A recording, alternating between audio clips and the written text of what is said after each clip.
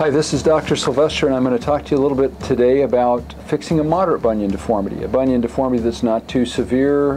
Most of the time it's women who suffer from bunions, not men, largely because men can wear wide sloppy shoes and we're generally just trying to get around. Women are trying to wear more dressy shoes and be a little more conscientious in how they look. And so moderate bunion deformities generally occur in patients that are younger, 20s to 50s years old. They're not too difficult to address. There's certain procedures that can be done very successfully that allow you to bear weight fairly quickly after you've had a moderate bunion fixed.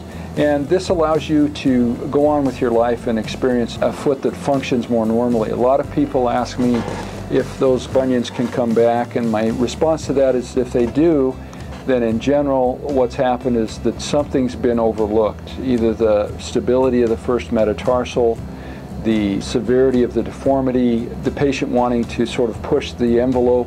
Sometimes we let the patient dictate what kind of procedure they want, and pushing the envelope as far as the requirements for the surgery can cause some degree of recurrence. But in general, vast majority of people do not get their bunions back. As far as recovery goes, usually it's about 2 weeks of laying around, keeping your foot up. A lot of people take medication for pain. Very many people also don't take medication for pain. That depends on how their response to the surgery is and how much swelling they have.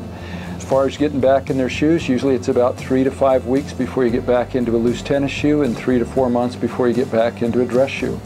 So that sort of answers most of the questions that revolve around having a moderate bunion fixed. If you have any questions, please give us a call at the Next Step Foot and Ankle Clinic and we can help you out. Thank you.